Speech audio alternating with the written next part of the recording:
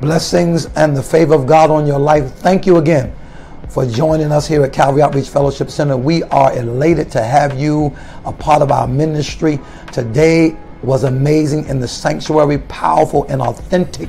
We came from the book of Daniel, chapter number 6, verses 1 through 13 and verse number 16. And the thought of today, the devil thought he had me. Man, Daniel has an excellent spirit. He's gifted by God.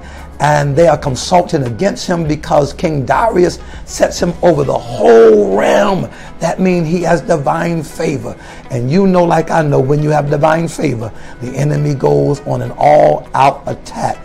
But if God before you, he is more than the whole world against you. They wanted to throw Daniel in the lion's den. They made King Darius a god, small g, for 30 days and said, if any man say any prayer, sign any petition to any God except him, he must be thrown into the lion's den. But watch how God moves.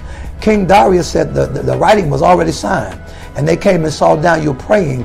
And they said, you know, that boy from the tribe of Judah, he's up there praying. The king had no choice but to put him in the lion's den because the writing was already signed. But he said, Daniel, your God, who you continually serve, he will deliver you from the mouth of the lion.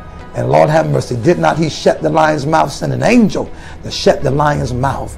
And the Bible declares this, that the same men that threw Daniel in the lion's den, king ordered that them, their family, and their children would be thrown into the lion's den, and before their bodies can hit the floor, the lions had chewed them apart.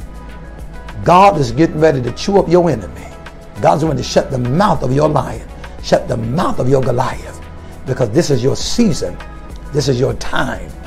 This is your moment to recognize the devil thought he had me, but I got away.